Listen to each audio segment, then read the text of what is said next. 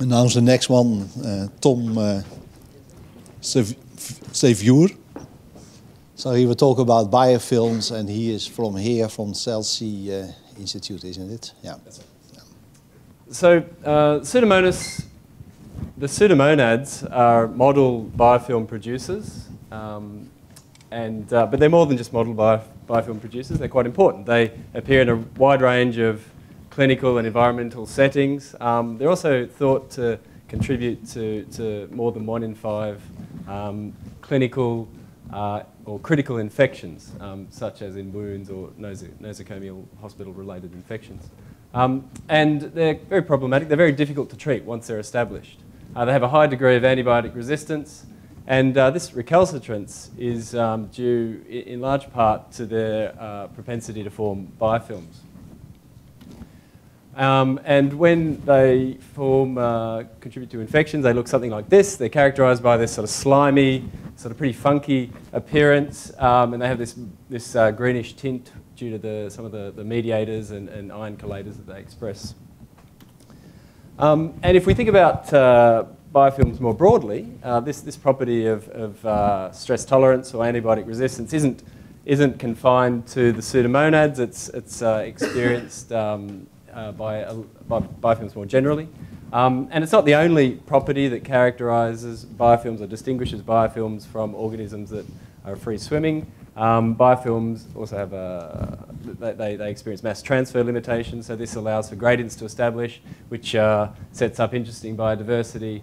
There's an increased surface area for resource capture and retention. You get some quite interesting social interactions between organisms and biofilms. This is in community biofilms. And they're known to be more virulent than free-swimming microorganisms.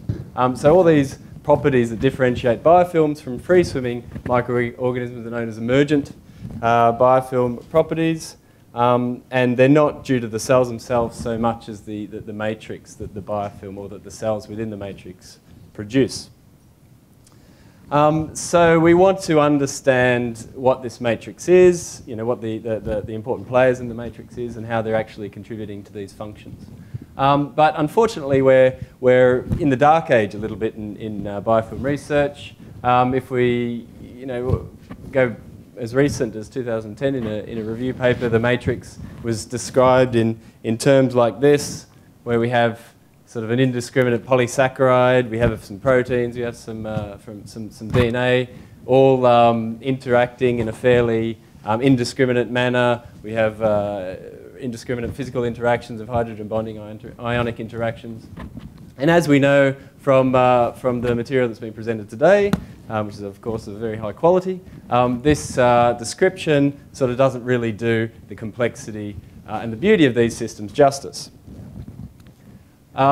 And the reason that we have such a rudimentary fundamental understanding of the matrix is in large part because these are very complex systems. So if we look at one of the Pseudomonads, Pseudomonas aeruginosa, it's a typical model biofilm system. And for Pseudomonas alone, no fewer than 8, I think there are probably 9 or 10 in fact, exopolymers have been identified as playing very important roles in their function. There are the 3 polysaccharides. A lot of the focus has been on these 3 polysaccharides, which incidentally have not actually been isolated in their functional form. There's nucleic acids. DNA has been identified as playing an important role, although that role is not clear. And there are proteins that have also been identified as playing an important role in Pseudomonas biofilms.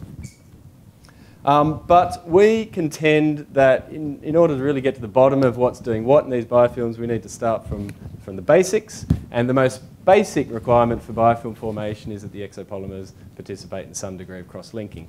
So we set out to identify what the most fundamental cross-linked subunit of these Pseudomonas biofilms is, which we described as the foundation structure, or the foundation polymer, to borrow a term from ecologists that they use to describe the importance of certain trees in supporting biodiversity in forests. We see evidence, or we saw evidence of this cross-linking when we did some active tweezing experiments. We grew up the biofilms. Oh, this is not going to work, but I'll describe it to you. We grew up the biofilms with magnetic beads. We applied a magnetic force, and we saw that there was this reversible deformation over quite great distances, 100, 200 microns. And we saw this throughout the network, throughout the biofilm. So we have a high integrity network throughout these biofilms. And we see this is the reversible deformation described here. And of course, we want to know what it is that is allowing for this interesting rheological property, and that is effectively supporting a lot of the emergent biofilm properties that I discussed earlier.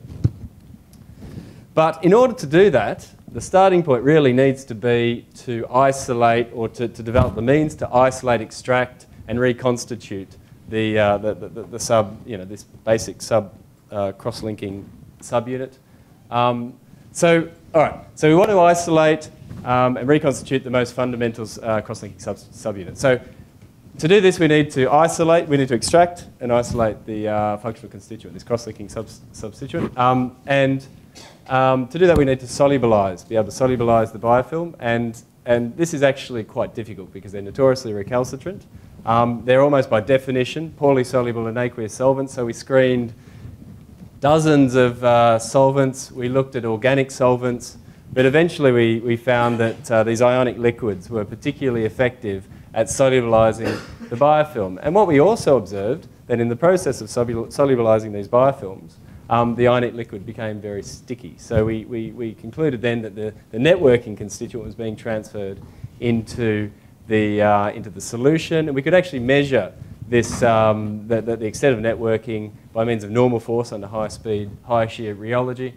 And by doing that, we determined a power law relationship between normal force and shear rate of about 1.3, indicating that the cross-linking constituent was a semi-flexible molecule. But we could also use this to identify the contribution of the individual exopolymers to this effect.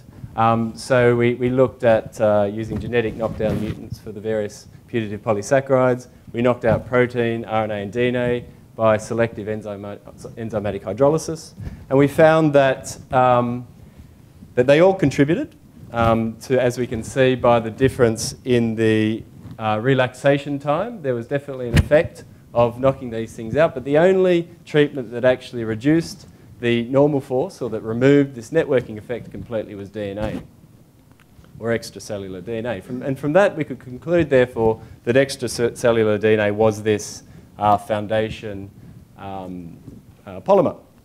And then, of course, we stained our biofilms, and we confirmed this observation because we saw that there was uptake of the DNA stain, and we saw these DNA fibers throughout the biofilm. Now, this is not completely new. eDNA was first identified in biofilms about 15 years ago, although its exact precise role has not been satisfactorily explained. And then when people have tried to explain why eDNA is behaving so differently to chromosomal DNA by looking at the sequence, there was no obvious difference between chromosomal and extracellular DNA. So having identified DNA, or extracellular DNA, as a foundation polymer, we wanted to understand what happens as DNA passages from the nucleoid of cells into the extracellular matrix, why it presents so differently extracellularly to how it presents intracellularly. So first step was to recover the extracellular DNA from the ionic liquid, which we did using fractional precipitation and chromatography. And then we observed when we had isolated it, when we transferred it back into water from the ionic liquid, it self-assembled. We had associative phase separation, as Bjorn discussed earlier, and it formed a translucent gel similar to the biofilm from which it was extracted.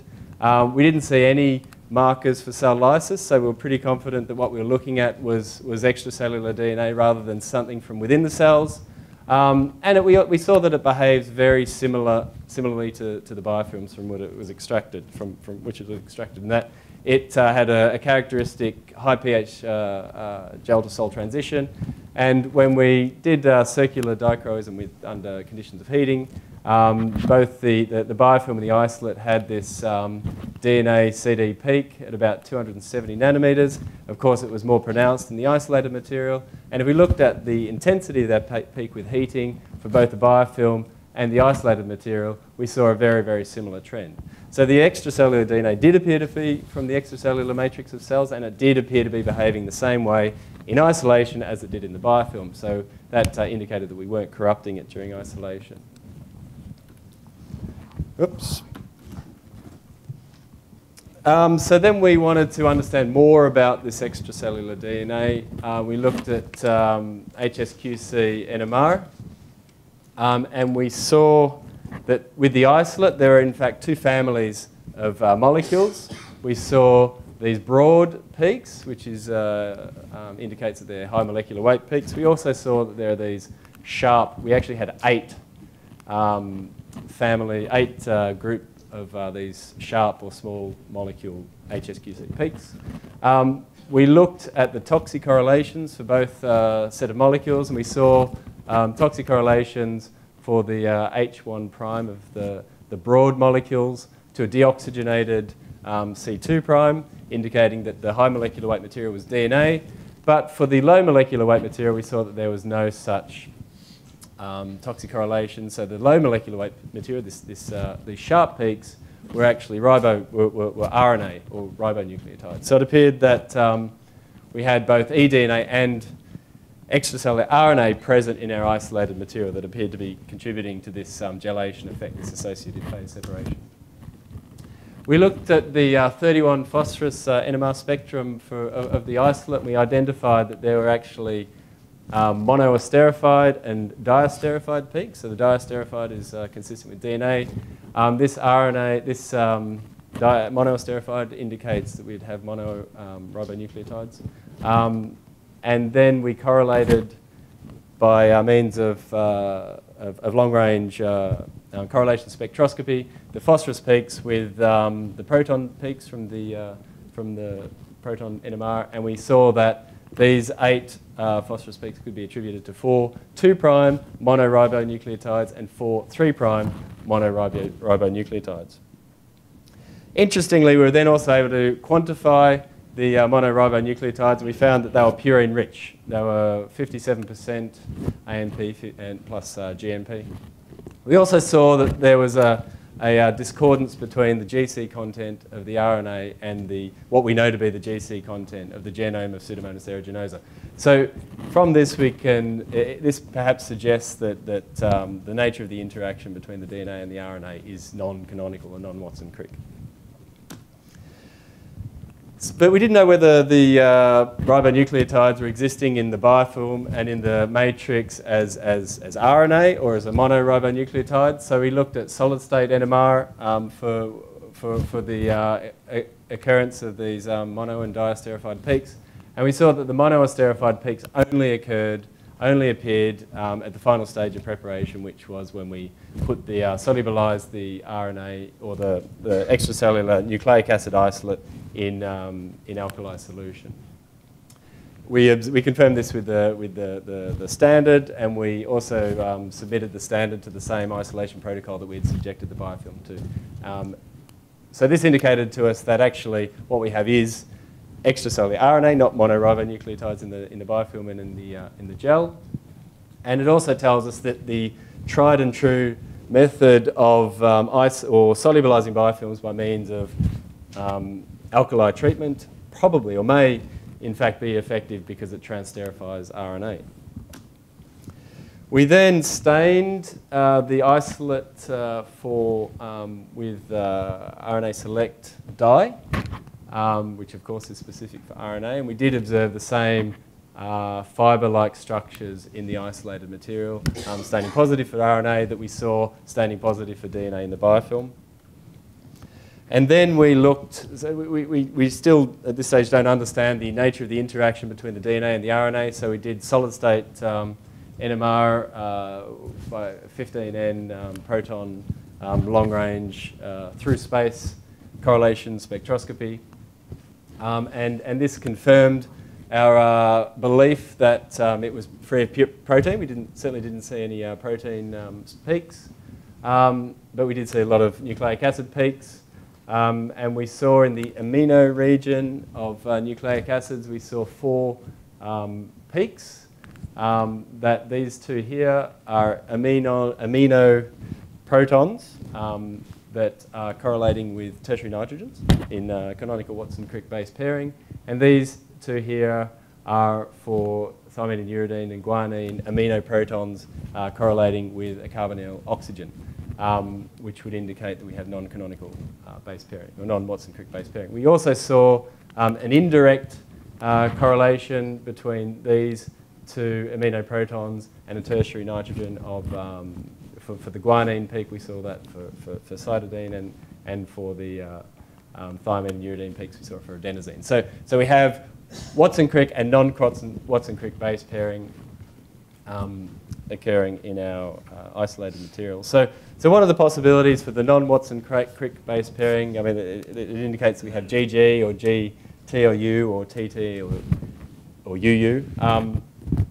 Tetrads or base pairs. So there's a possibility that we may have G quadruplexing. And so G quadruplex, I think Antoine will talk about these more tomorrow, but G quadruplex form when we have when guanine bases stack, associate by means of Hoogsteen base pairing. They stack around, they're stabilized by a monovalent cation. And the stability of the tetrad, the quadruplex, is dependent on the nature of this monovalent cation, and potassium is known to stabilize the quadruplexes to a greater extent than other monovalent cations. And we certainly saw that there was a strong biofilm-dependent growth, biofilm-dependent growth on media, depending on potassium concentration rather than sodium and lithium. So there was a high potassium dependence that we didn't observe in the free swimming microorganisms. So it appears that extracellular DNA coexists with RNA, and they contribute to form this foundation biofilm matrix structure. We know that the RNA's protein is purine rich, and we see evidence of Watson-Crick and non-canonical base pairings. And these non-canonical base pairings could include GG, GT or U, or TU, TU base pairs or tetrads. And we also observed that the biofilm formation was potassium dependent, which could allude to a contribution from G quadruplexing. The question is, are we getting an extracellular RNA DNA duplex? Certainly the high purine content and the high thermodynamic stability that we observed would be consistent with an RNA DNA duplex, where RNA purines are known to bind to their DNA pyrimidine complement with a far higher affinity than the other way around. And RNA is known to have this greater tendency for hairpinning and non-canonical base pairing than DNA, and this could allow for these multivalent interactions and networking. And we also observed that the RNA was small, so perhaps the RNA is non-coding. So this perhaps alludes to another biological function for RNA-DNA hybrids. It's already been shown that they can contribute to activating the host inflammasome during infection, but perhaps this alludes to a mechanism by which they can do this. It also tells us that the information for eDNA may in fact be encoded for in the small RNA that precipitates this associative phase separation rather than in the DNA itself. This is actually the first study that alludes to a role for RNA in extracellular matrix building, and potentially, additionally, it provides an explanation for the role of extracellular DNA in these biofilms. It's also a departure from the prevailing sentiment that matrices are random masses of physical interactions where only the polysaccharides can gel, and we hope that, that it's another step forward towards generating more of a polyelectrolyte understanding of biofilm matrices. So this is a collaborative effort involving numerous partners around Singapore, at Seviour, of course, where our focus is on biofilms. Also, very valuable contributions from SPMS, University of Queensland in Australia, of course. SMART, they helped a lot with the biophysical characterisation, none of which only a sample was presented here, as well as NUS. So, yeah, thank you very much for your attendance, and I'd welcome any questions. Okay, thank you, Tom. Any questions? very, very interesting talk. I'm not so familiar with the biofilm. This is, of course, a very, very important biological object. From your talk, I may decide that DNA and RNA, they are structural component of biofilm. What's the composition? What's the content of DNA, RNA, polysaccharides and proteins to decide? Because I'm not sure that they play a structural function in biofilm. So I hope that I've demonstrated that the extracellular DNA plays a very important function in the biofilms. It forms these networks and forms gels. The thing about biofilms is they're very diverse. Biofilms tend to express themselves very differently extracellularly. So in this particular biofilm, we see that extracellular DNA can form these gels. It remains to be demonstrated that extracellular DNA can do this in other biofilms. But if we look at the the content of them in a biofilm, in terms of mass, probably about percentage. probably about 10%. So if we look at the CD spectrum, we see that this is the biofilm spectrum here. This is the DNA component, and we think that this is probably protein. So protein is a significant component of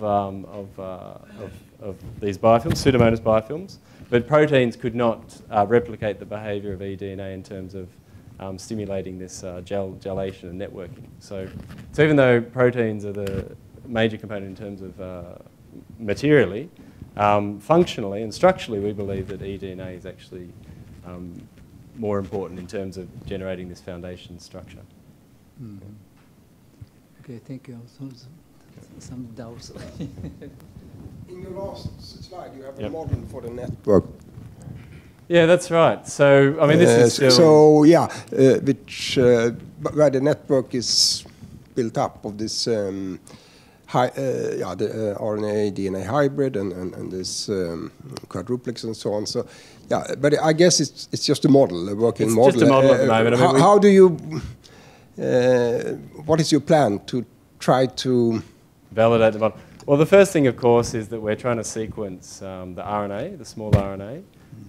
So actually, there's a paper that showed that RNA can form gels, and it does that by means of hairpinning and quadruplexing. So you can get these multivalent structures taking place. So RNA, there's such a thing as... But could you try to reproduce this in vitro as a self-assembly system? Exactly. So the ultimate goal is to find out what the small RNA, what the sequence of the small RNA is, and to determine whether there is a characteristic sequence that could seed this gelation. And then we could express it, of course, and add it to DNA and see whether we get some. I mean, that's the ultimate goal. But I mean, we're only at a stage now where we know that RNA is there. We're sequencing it, so we'll need to understand the sequencing, the sequences, and then we can start thinking about doing exactly what you suggest. Yeah.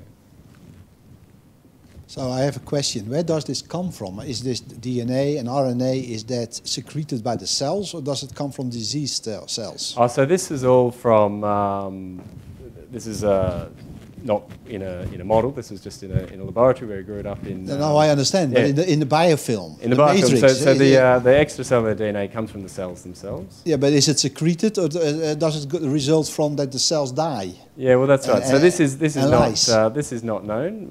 We're trying to screen various mutants for transporters, extracellular DNA transporters, but we haven't found a protein that contributes to this at the moment. There is a theory that you have explosive cell lysis, and this results in the mass release of DNA into the matrix. And can you quantify the ratio between RNA and DNA? Yeah, no, at this stage we haven't done that. We quantified the RNA by looking at the 31-phosphorus NMR spectrum, and so we could potentially do something similar. I mean, it's very difficult to quantify. I am asking because if you take different samples, do you get about the same ratio, or is it just a random type of? Yeah. So if we take the same biofilm and we do the same analysis, we get the same ratio. Okay. Oh, still more questions. Oh, you can have this one. Well, this is an indirect question to your talk. When I see the Petri dish with the biofilm inside, I'm wondering if somebody can engineer the substrate itself to avoid the formation of the biofilm. Yeah, well, this is the ultimate goal, of course, in terms of understanding what is the composition of biofilms. We want to be able to ultimately control them, so prevent them from forming. And I've talked about biofilms as being, contributing to infections, whatever, which are all negative things. But there are a lot of positive things about biofilms as well. A lot of wastewater and environmental rehabilitation processes rely on biofilms.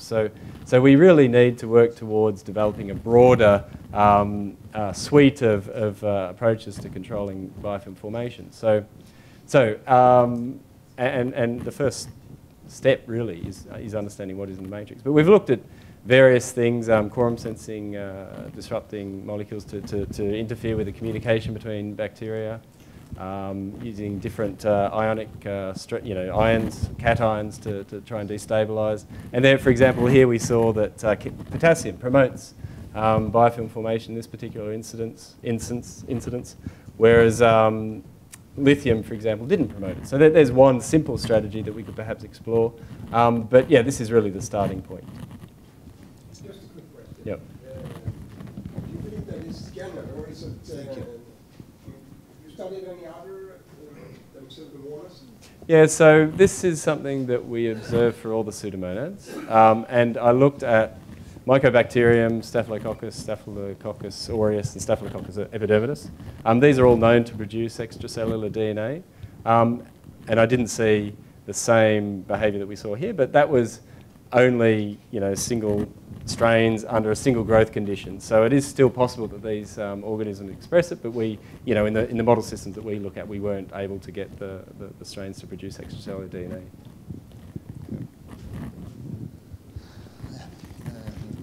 It doesn't matter.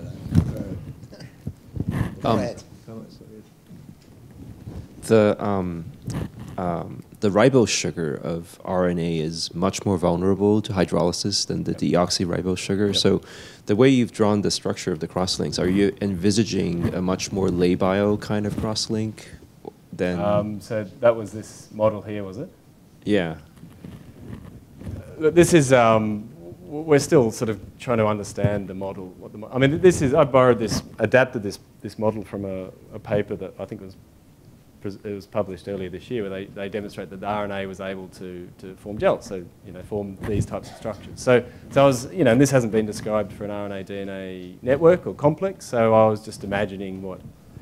But the thing about RNA, you get the short coding, non-coding RNA. You get things like trinucleotide repeat expansions and all the rest of it that can actually they can provide sticky sites for to generate these more developed networks. So once we have sequenced the RNA, we'll have a better idea perhaps of how the RNA is supporting this function.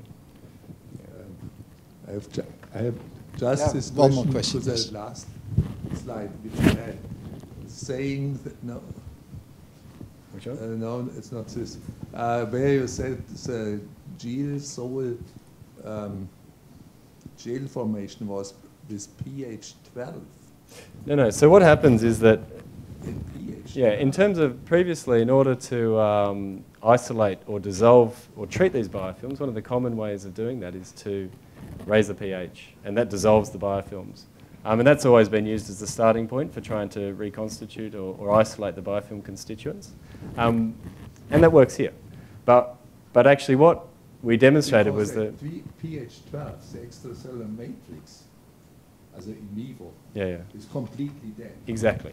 So that's what I'm saying is, exactly. So it forms at pH 7, but if we want to dissolve it, then we have to increase the pH up to 12. And so one of the reasons that it dissolves it at pH 12, particularly for Pseudomonas biofilms, is that we're transesterifying due to the RNA, this oxygenated 2' proton.